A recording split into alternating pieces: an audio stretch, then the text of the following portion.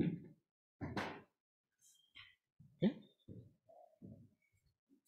So now it's time for the third and final talk of this session, which is going to be Anonymous Robust Post-Quantum Public Key Encryption by Varun Maram. And Varun is here, so I will let him introduce his co-authors and welcome him to the stage. So please go ahead.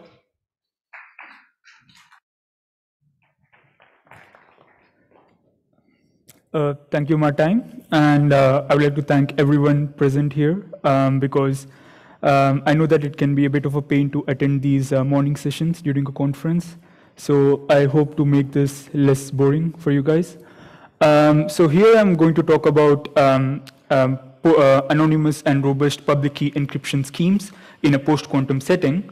So in my talk, I'll be giving an overview of some of our main results. And this is based on a joint work with Paul Grubbs from University of Michigan and my PhD advisor, Kenneth Paterson. Oops.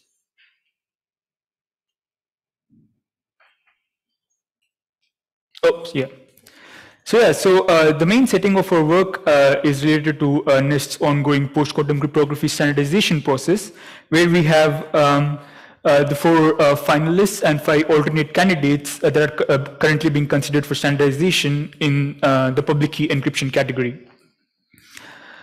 And the main criteria of evaluation for these schemes was on how well these schemes achieve the so-called in-CCA notion of security. And rightfully so, because in-CCA security is usually considered to be like a gold standard because it suffices for most cryptographic applications. But in this work, we were mainly interested in evaluating the relative fitness of these candidates in other important applications that require security properties beyond in-CCA. So one such property that we considered was so-called anonymity, or ANO-CCA security to be more formal. So anonymity roughly guarantees that the ciphertext does not leak the public key, which was used to encrypt the corresponding message. So for example, in the setting with Alice, so if Alice wants to send a message M to Bob, and she wants to hide the fact that she's communicating with Bob from other third parties like Eve, then what she does is that she encrypts the message under Bob's public key and then somehow broadcasts the ciphertext to a subset of user, including Bob, such that the resulting ciphertext, Eve cannot be able to figure out who was the intended receiver of Alice's message. That is, Eve should not be able to figure out which public key was used. And anonymity was formalized by Bellaria et al. In 2001, and it was shown to be it's pretty much considered to be like a standard security notion at this point. And it's also an important component in different modern applications, such as private cryptocurrencies like Zcash. But maybe on hindsight, I should have removed this from my slide after listening to the community's thoughts on cryptocurrencies from the RAM session. But it has other important applications, such as in digital auctions, anonymous credentials, and other applications. If your application requires anonymity in some form, then chances are you would require a PK scheme which satisfies this notion of anonymity. Now, let's come back to the same example. Now, because of anonymity, even the users Carol and Dave should not be able to tell who was the intended receiver of Alice's message.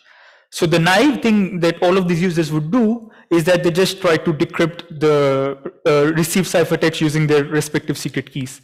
So for example, in this setting, if Dave, upon obtaining the ciphertext C from Alice, if he decrypts the ciphertext using his own secret key and recovers some valid message M double prime, then he might mistakenly think that Alice wanted to send the message M double prime to him, which is not the case. So to prevent such ambiguity, we additionally require another complementary security property known as robustness, or SROB-CCA to be more formal. So strong robustness guarantees that it's hard to come up with the ciphertext such that it decrypts validly under 2 different secret keys. So in this setting, if Carol and Dave try to decrypt such a ciphertext, then they should get back an error, which implicitly means that the message is not intended to them. Again, robustness was formalized by Abdallah et al. In a public key setting in 2010. And it's also an important security property in its own right, for example, in searchable encryption schemes and other important applications. All right, so now let's come back to our NIST candidates.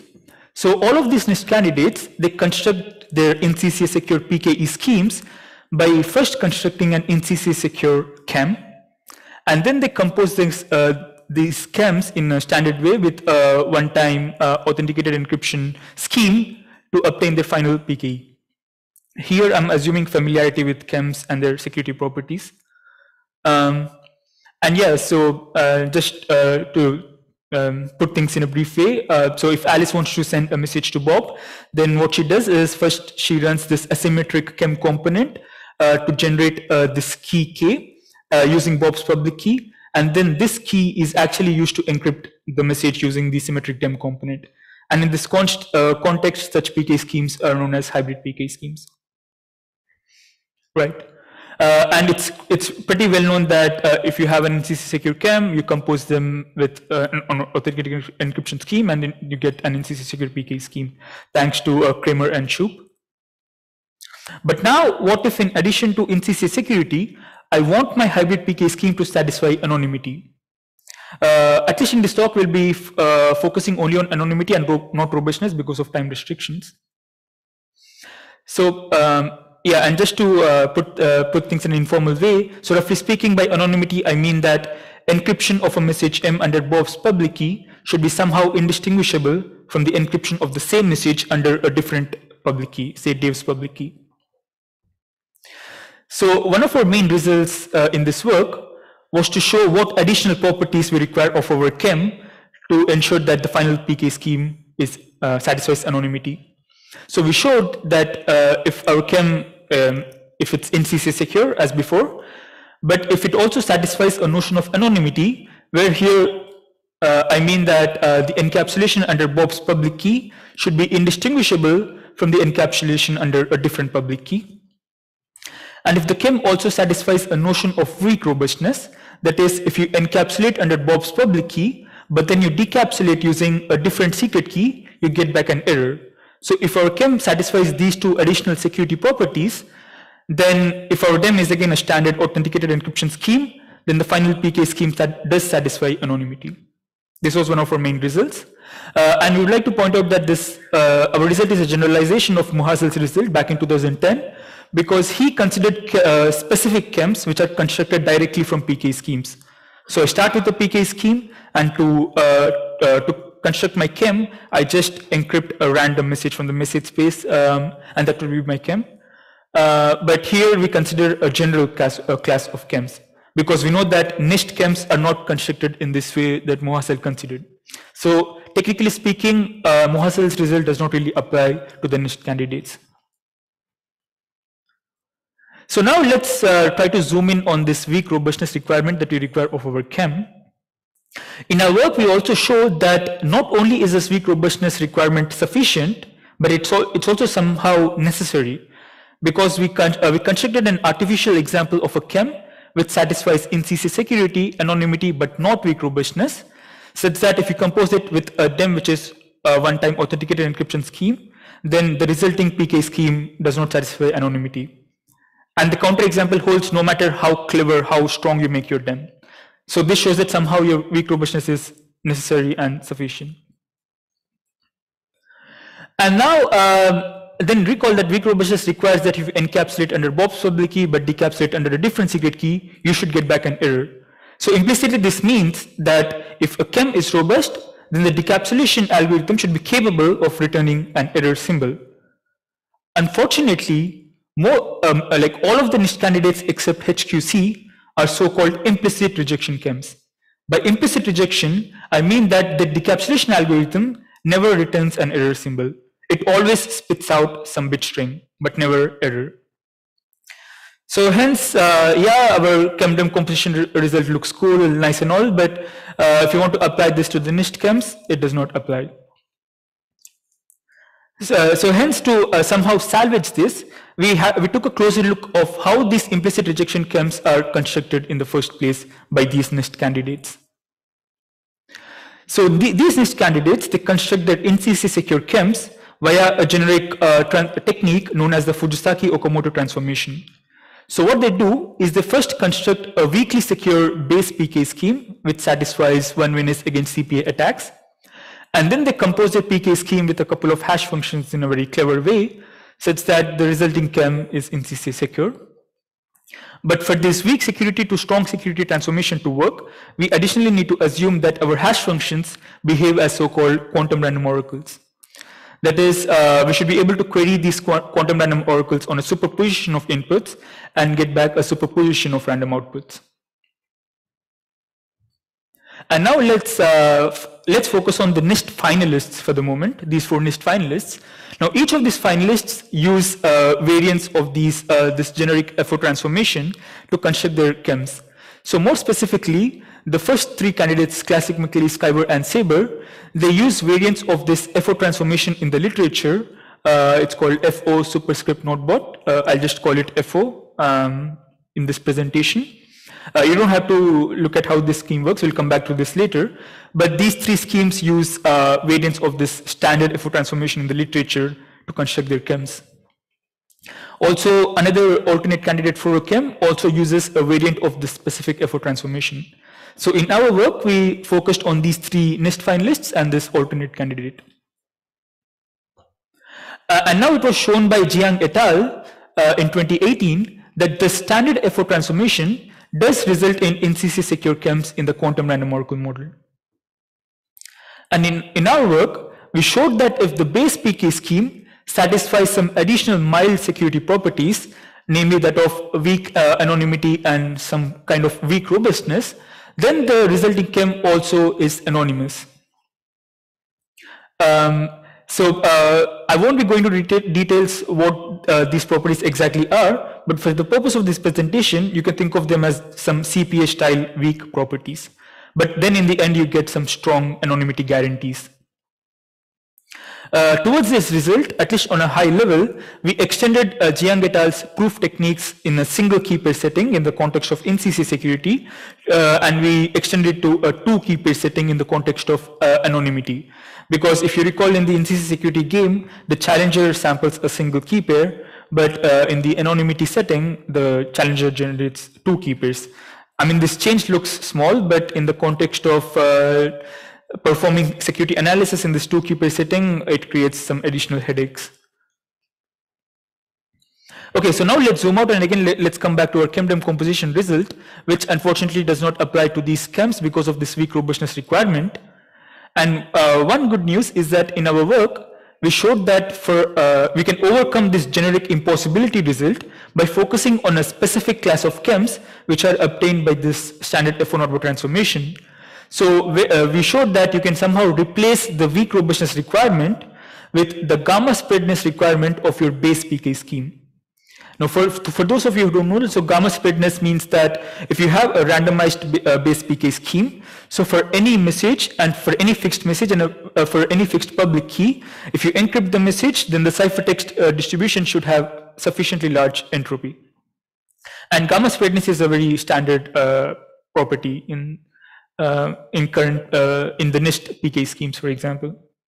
So yeah, so now we have a good news. So we have at least now some hope of obtaining anonymous PK schemes when we have our starting chem to be a NIST chem, which is implicitly rejecting. So now then in our work, we wanted to apply, we want to do a case study of these 4 schemes. So first we focused on classic McLeese. Unfortunately, the base PK scheme used by classic McLeese is a deterministic scheme.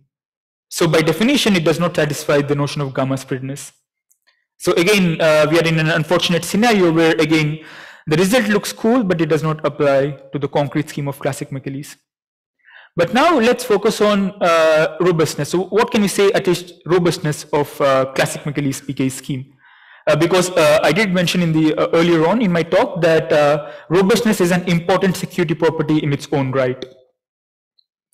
Now I won't be going into the lower level details, but we showed that because of the way the base PK scheme of classic McLeese is defined, we can exploit some of its properties to show that for any message M that Alice wants to send to Bob using classic McLeese, we can construct a hybrid ciphertext C, such that if we try to decrypt the same ciphertext, not only using Bob's secret key, but any secret key in the classic McEllis system, not only do we get a valid message, but we get back the same message M that Alice wanted to send to Bob.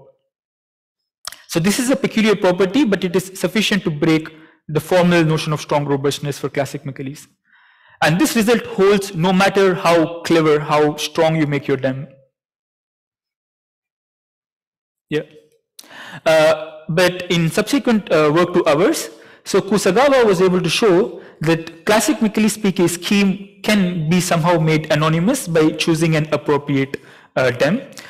So this would be the only spoiler in my talk. If you're really interested in this, so Kusagawa will be presenting his results in the last session of the day.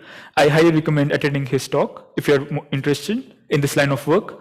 But I'll be just talking a bit about his work. So on a high level, so we have been focusing on this two key pair notion of anonymity, which makes analysis a bit non-trivial. But Kusagawa relied on a single key pair notion known as strong pseudo-randomness. And it turns out that if a PK scheme satisfies this strong pseudo-randomness, then it automatically satisfies anonymity. You get anonymity for free. So then, since you can focus all of your analysis in the single key pair setting, it makes analysis a bit tractable. But one final thing I want to remark about Kusagawa's talk, because Kusagawa will be talking more about his results later on, is that he was able to show anonymity of classic McEllis by somehow modifying the assumptions used by classic McEllis for its in-CCA security. Whereas in our work, wherever possible, we want to stick to the same assumptions used by these NIST candidates for their in-CCA security. We don't want to introduce any new assumptions. Right. So this is it for classic McEllis. So now let's move on to Kyber and Sabre. So the reason I grouped these two schemes together will be made clear later on. But now here is again our ChemDem composition result. And it can be shown that the base PK scheme used by Kyber, both Kyber and Sabre, does satisfy gamma spreadness for a sufficiently large, cryptographically large gamma. So that's great. So now we only need to show that if these schemes satisfy anonymity, then we get back a PK scheme with the desired properties. Now here was the effort transform that I showed earlier on from the literature, for which we do have some positive anonymity results. However, the effort transform used by crystals Kyber and Sabre, they differ from the standard effort transformation in the literature in quite significant ways. So just to give you a high level overview, so in the standard effort transformation literature, the derived key, the key derivation works by first sampling a random message, encrypting the message, then you have the message M and the ciphertext C, and then you hash M and C to get your key. But in crystals Kyber and Sabre, you first hash the message G of M, and then you also hash the ciphertext F of C, and then you hash both those hashes. Like there's too much hashes going on, like why? And because of this additional layer of hashing, unfortunately, we couldn't extend our positive results with respect to the standard effort transform to this specific weird transform of Kyber and Sabre. But what's more interesting is that the same barriers should also apply when you try to extend the in-CC security proof of Jiang et al. Of the standard effort transformation in the literature to the specific effort transform used by Kyber and Sabre. At least to end things on a somewhat brighter note, we were at least able to show that when you come to robustness, the chem used by the chem of Kyber and Sabre, it does satisfy some robustness in double quotes, because recall that implicit rejection chems cannot be robust by definition, but somehow they satisfy this weak property that it is hard to come up with a ciphertext such that if you decapsulate using two different secret keys, the outputs should not be the same. The outputs would be valid for sure, but it should not collide. And we showed that this requirement is enough to show that if you choose your DEM appropriately, then your final PK scheme can be made strongly robust. So there is a way, there is some hope, there is a way to achieve strong robustness in the PK schemes of Kyber and Sabre. But this is in contrast to classic McEllis, because no matter how clever, how strong you make your DEM, classic McEllis PK schemes cannot be made robust. And finally, let's come to Frodochem, the alternate candidate. Again, it can be shown that the base PK scheme used by FrodoChem does satisfy this notion of gamma spreadness. And now the only thing that needs to be looked at is, does it satisfy anonymity? Again, this is the standard FO transformation in the literature, and this is the weird FO transformation used by FrodoChem. Again, it differs things. Again, there are some subtle differences. So again, in FO, the key is derived as hash of M and C. But here now, there's only one hash. There's only the message is hashed in a nested way, but the ciphertext is left alone. So it's slightly a good thing because only a nested hashing of M and not C. Because even though, again, the prior proof techniques does not necessarily apply to FrodoChem in a direct way, we were able to, in our work, we were able to recover the in-CCS security guarantees of FrodoChem with the same provable, with the same concrete bounds as stated in the specification document, solely because of the fact that the ciphertext is untouched, but the message is hashed in a nested way, and the hash is also a length-preserving hash, as in G of M has the same length as that of M. So I won't be going into details, but if you're interested, I would encourage you to read our paper. And this way of because of the way that we recovered in-CC security guarantees of FrodoChem, it also allowed us to prove anonymity of FrodoChem as well in the QROM with concrete bounds. And hence, if you again care about robustness, as we have seen for Kyber and Saber, by choosing our DEM appropriately, we conclude that FrodoChem does result in anonymous and robust PK schemes in a post-quantum setting, our goal that we set out with in the beginning of this talk. And for a few other contributions, so we have been focusing on FO transformations which result in implicit rejection chems. But there is an FO transformation in the literature which results in explicit rejection chems. Note here that the decapsulation does result an error, such that so Jiang, Zhang, and Ma, they showed that this transformation does have provable security guarantees in the QROM. It does result in NCC security chems. In our work, so the only difference in the HFO transformation is that now your ciphertext has an additional hash here, C2, where you hash the M as well. So this is somehow called the plain text confirmation hash. So your ciphertext is a bit longer, but it's fine, at least to prove security in the QROM. In our work, we showed that if you replace this hash by another hash, like where you also hash the C1, then it turns out that this transformation, not only does it result in NCC secure chems, but also anonymous and strongly robust chems in the QROM. And it's a nice thing because now we can just take such a chem and apply our earlier chem-dem composition result without caring a lot about the internal workings of the chem in a non-black box manner. So to conclude my talk, so here we started out by showing that how one can hope to achieve anonymous and robust hybrid PK schemes when the starting chem is an implicit rejection chem, as is the case for most NIST candidates. And the main thing that we showed is that we can overcome such impossibility results by looking at such implicit rejection chems in a non-black box manner. So namely, we focused on chems which are obtained by this FO transformation, and then we showed that such FO-based chems do result in anonymous and robust chems in a post-quantum setting, and which could also result in anonymous robust hybrid PK schemes in the end. And then we did a case study of the NIST finalists. So here's some summary again. So we showed that classic Michaelis hybrid PK schemes cannot be robust, unfortunately, but they can be made anonymous as shown by Kusagawa. Again, if you're interested, please do attend his talk, in the, which later on. Then coming to Kyber and Saber, we identified some barriers towards proving their in-CC security and also anonymity. But somehow we were able to show that they do result in strongly robust hybrid PK schemes. So one thing worth pointing out is that even Kusagawa leaves proving anonymity of Kyber and Saber to be an open problem. And finally, to end things on a positive note, we showed that the alternate candidate for chem does result in anonymous and robust hybrid PK schemes in the QROM. Yeah, so this brings me to the end of my talk. Thanks for your attention.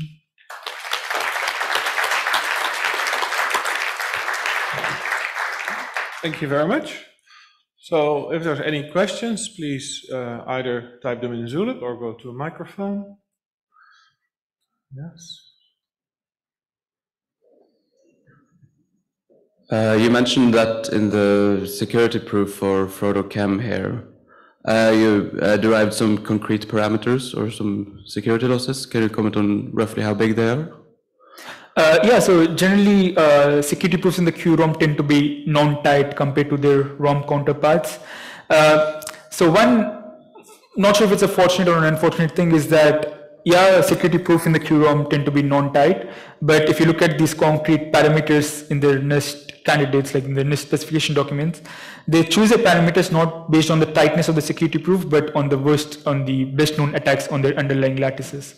So yeah, maybe from a very pessimistic point of view, you can say that maybe these tightness of the security proof doesn't really matter in choosing the concrete parameters in the scheme, but still it should at least give us some confidence in terms of provable security guarantees. So yeah, I would say that the proofs are non-tight, but they're not used to select the parameters. So just a bit more specifically, is it like linear in the number of quantum random oracle calls? Or? It's quadratic. Quadratic, okay, thank you. Okay, there's time for one small question. Yeah, please go to the microphone.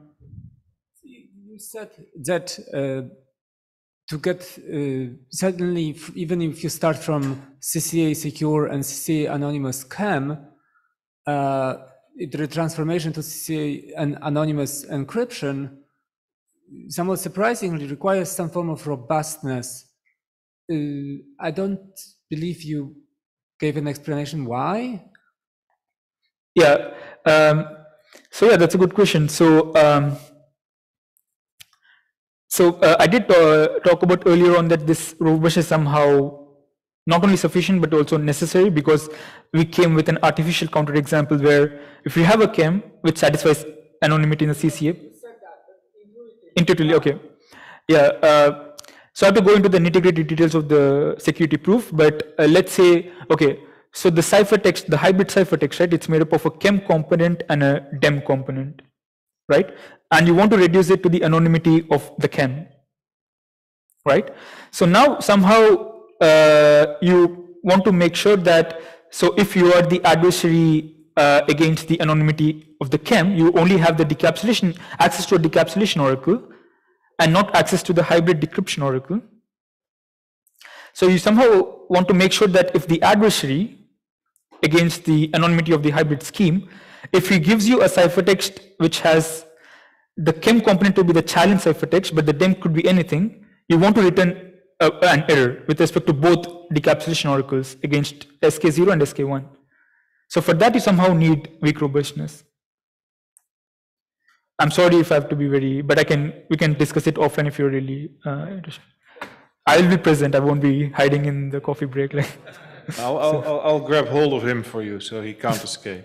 So with that, that concludes the session. So let's thank the speaker again.